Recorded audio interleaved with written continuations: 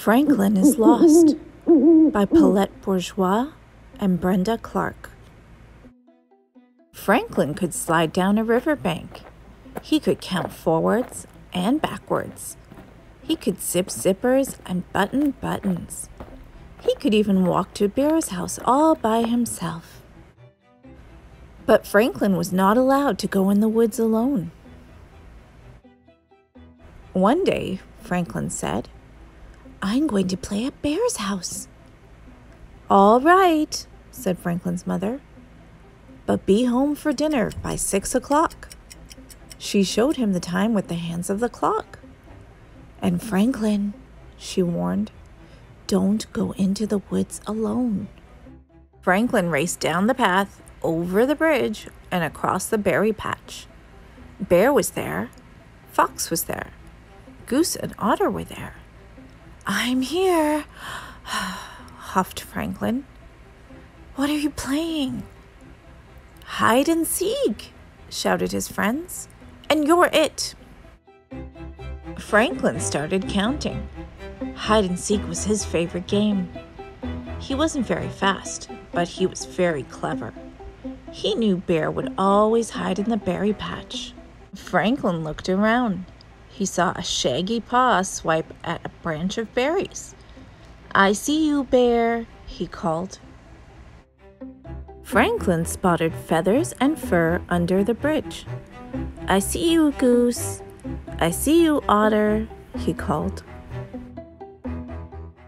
Only Fox was left to find. Franklin walked this way and that. He looked into bushes and searched under logs. He walked along the path and over the bridge, and without even thinking, he walked right into the woods. He looked into burrows and all around trees. Franklin searched everywhere, but he couldn't find Fox. Fox wasn't in the woods at all. He was hiding inside Bear's house. After a while, he shouted, "Can't catch me!" But Franklin couldn't hear him. He was too far away. "Where's Franklin?" asked Fox. Nobody knew. They waited a very long time. Bear's tummy grumbled. Finally, Goose said, "It's almost 6 o'clock. Franklin must have stopped home for some supper." "Of course," they said, and off they went. At Franklin's house, the clock struck 6. Franklin's parents were annoyed. Their supper was ready. By 6:30, they were worried and went to look for Franklin. Franklin's father searched along the path. "Franklin," he called, "where are you?" Franklin's mother talked to his friends. "Where's Franklin?" she asked Bear. "Where's Franklin?" she asked Otter and Goose. "And where's Franklin?" she asked Fox. Nobody knew, and now they were worried too.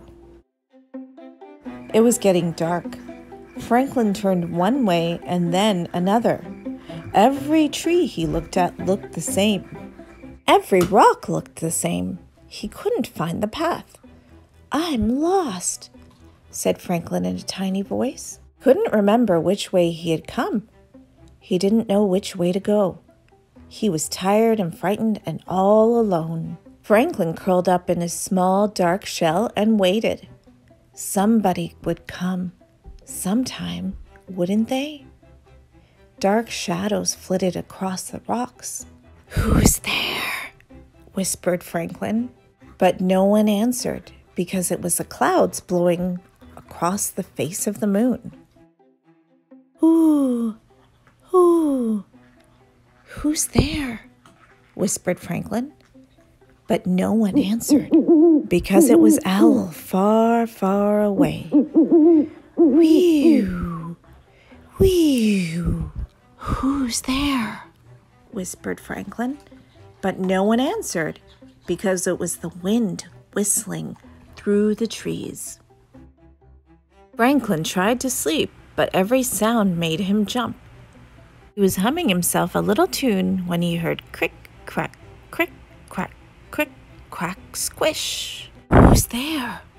whispered Franklin, but no one answered. Then Franklin heard a new sound. It sounded like someone calling his name. He heard it again. "Here I am! Here I am!" Franklin shouted over and over.